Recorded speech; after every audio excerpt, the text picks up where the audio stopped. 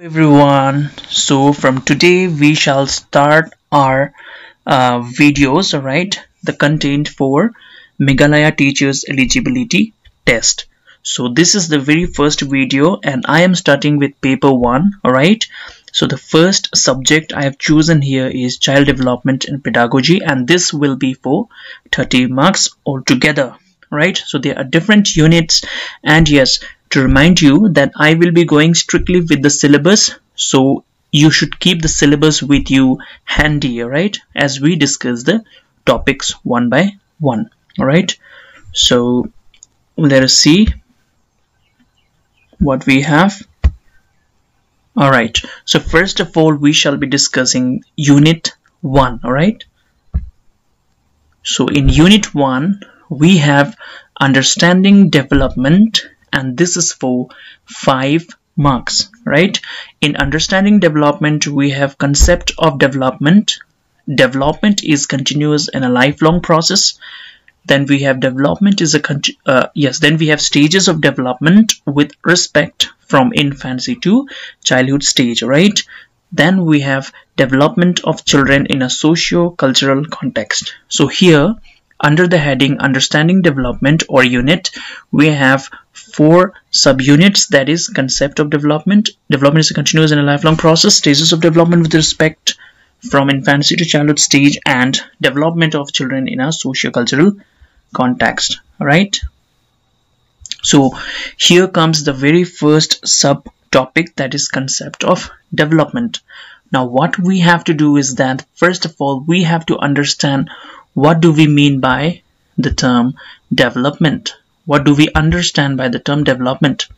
So development refers to what? The systematic change. All right, this is a systematic change which leads an individual from dependence to independence or autonomy throughout his life, that is from womb to tomb. So which means that development starts from the womb and it ends only when an individual dies. All right, which means development is a lifelong process altogether. Right, now let us see another definition. So development refers to the process of positive change and growth that occurs in various aspects of human life, societies and economies over time. Right, which means that development can be termed as the positive change and growth, right, that occurs in all aspects of human life, being it societies and economies over different time. It encompasses or it covers improvements in living standards. Then quality of life is also a type of development. How do we develop the quality of life? How do we develop social well-being and economic progress? So all this comes under the development. The concept of development is multi-dimensional. It is not unidirectional. Right, it is not unidimensional, it is multi-dimensional, encompassing social, economic, political and environmental aspect. So we can see that an individual develops in all these dimensions. Right, then we have here we have in the context of individual development. Individually, what happens? It involves the physical development, cognitive development, emotional development, moral development and social growth of a person throughout its lifespan. So we can see as individuals that whenever we are developing, we develop in all spheres of life. Right, be it mental development, be it the psychomotor development, be it physical development, emotional development, social development. All right, so these includes acquiring knowledge, skills and abilities, as well as forming relationships, adapting to challenges and realizing one's full potential. Right, so this development includes the acquisition of knowledge, skills and abilities. All right, as well as forming relationships with the environment, with the people around us. All right, and how do we adapt to the different environmental conditions, and how as individuals we interact with the people in our environment. All right, then next slides, let's see what do we have. So next we have again they are discussing development only. So development is a broader concept all right? So it is not a narrow one, it is a very broad concept, yes. So it encompasses both growth and maturation. So growth and maturation are two different terms, and development in itself consists of both the growth and development as well as other changes that occur in an. So just as we have seen in a previous slide, that individuals' physical development, cognitive development, emotional development, and social domains over time. So development takes place in all these spheres of life, right? So it includes not only the changes in physical size. Remember this, that development does not only means changes in its physical aspect, but also changes in how are we developing through knowledge, then how do we develop through skills, behaviors, emotions, and social interaction with our environment and the people in it. Then next we have development is a complex, multifaceted and lifelong process. So as I have mentioned, that development is a lifelong process as it goes from womb to tomb, right?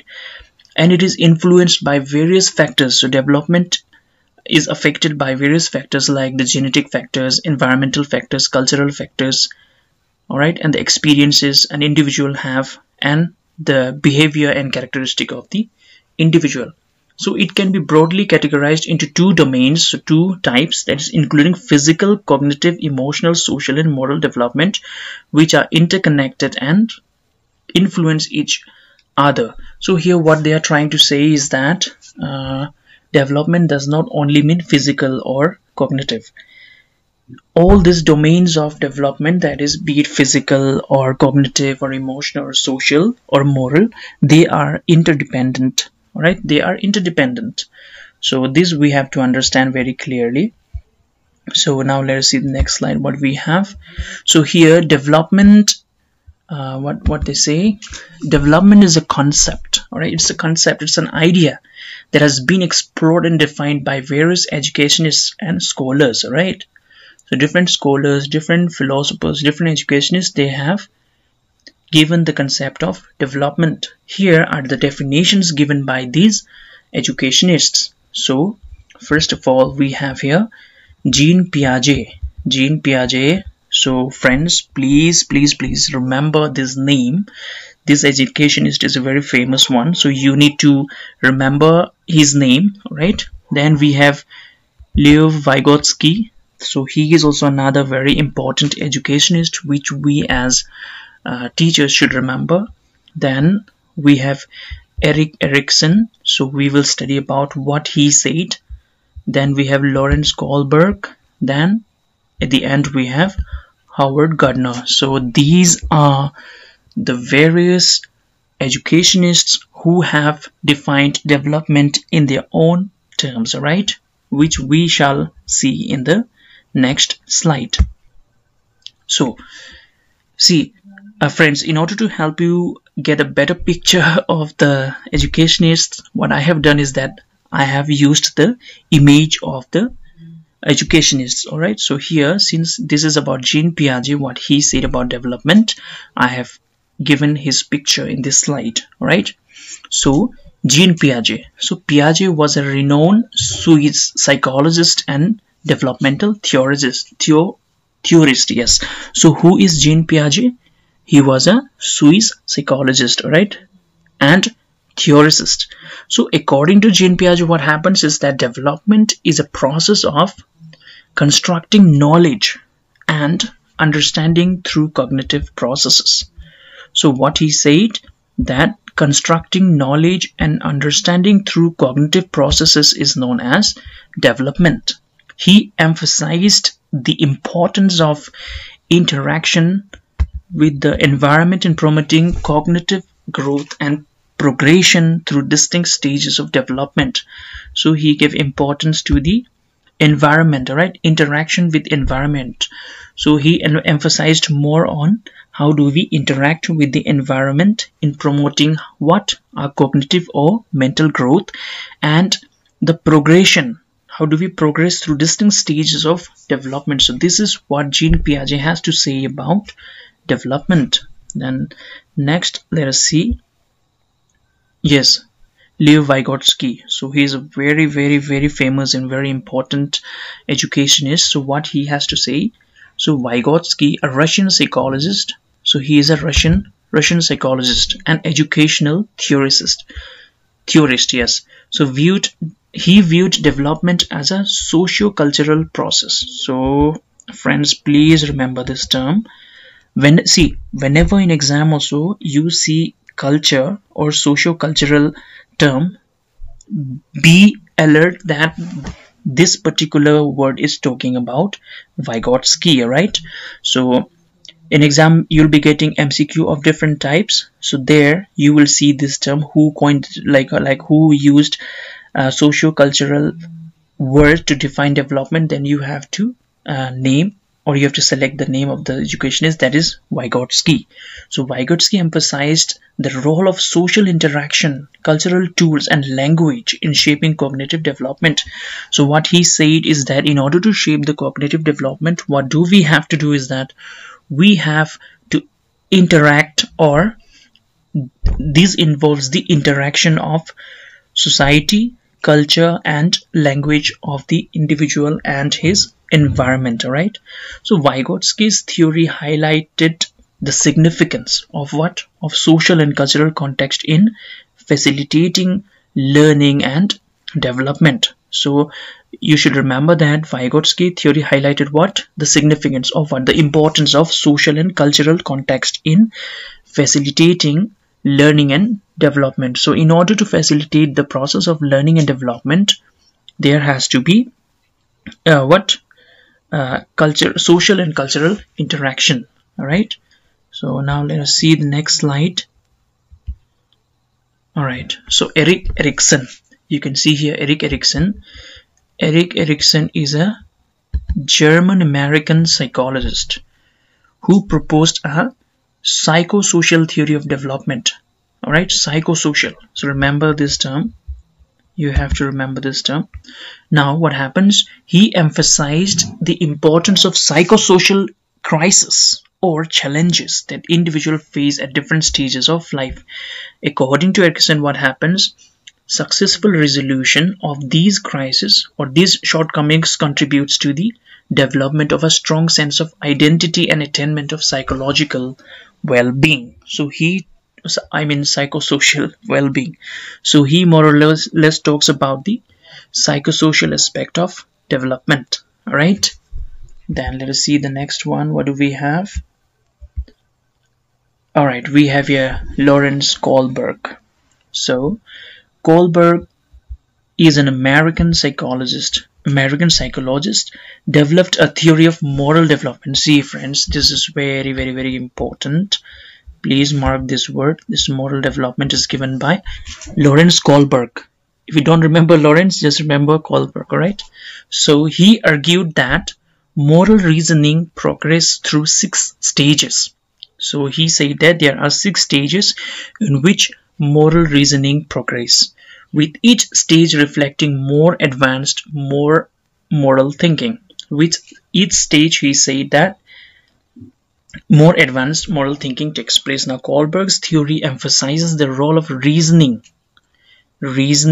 values, and social interactions in the development of moral judgment and ethical behavior. So what he says is that the role of reasoning, then values, and social interaction in the development of moral judgment and ethical behavior, right? So this is what he has to say. So he gives more importance to the moral development of the individual, and he said how many stages are there. So remember, he said that there are 6 stages, right, in development. Now let us see another scientist. This is Howard Gardner. So Howard Gardner is an American psychologist, all right, and educator. Proposed the theory of multiple intelligence. So his theory is very interesting one, friends, right? His theory is very interesting. So I think we will learn his theory in detail. So his theories, I personally like his theory very much. It's very interesting. So according to Gardner, development involves the cultivation and expression of different forms of intelligence, including So he said that development encompasses or includes various intelligence of the individual, like linguistic, logical, mathematical, musical, spatial, bodily, kinesthetic, interpersonal, intrapersonal, and naturalistic intelligence. So Gardner's theory broadens the traditional understanding of intelligence and highlights the diverse ways individuals can excel and develop their potential. So he does not focus on one area, right? So what he says is that development may include different intelligence. See, some of us may be intelligent in logical, mathematical. Some may be good in music, some may be good in intrapersonal skills, and some might be good in interpersonal skills, right? So we have different intelligence, right? For example, some of us are good at playing cricket or football, and some of us are playing good at music, some of us are good at studies, right? So different intelligence all together combine. So this is where it leads to development of an individual according to Howard Gardner, right? So here are certain examples, all right? So here are certain examples of development. So let us see one by one. So first of all, a child developing language skills starting with cooing and babbling as an infant and progressing to speaking in full sentence as a toddler. See, when a baby or when a child is born, how do he acquire language? See, what do they say? They just make different sounds, right? Like cooing sounds, and later as they as they grow, they start babbling. This way they speak, right? And later as they progress, they start using one sentence, one words, right? Like mummy, papa, not mummy, papa exactly, ma, pa, like that, ba they say, right? So this way they start learning, and later what happens, they uses full sentences, or they make the correct pronunciation of a word like mummy or papa, and then they combine it together, and as a result they speak a sentence, right? So this is development. Now another example is a person acquiring new knowledge and skills through formal education, such as learning to read, write, or solve mathematical problems. So how do we develop here? See, this is the best example for this is school, right? So when we go to school, what do? We acquire new skills, right? Through formal education.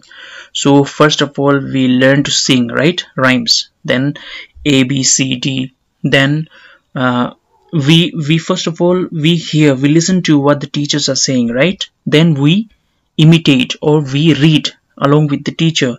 Then we start writing, and consequently what do? We start solving mathematical problems as we progress with our age and classes, right?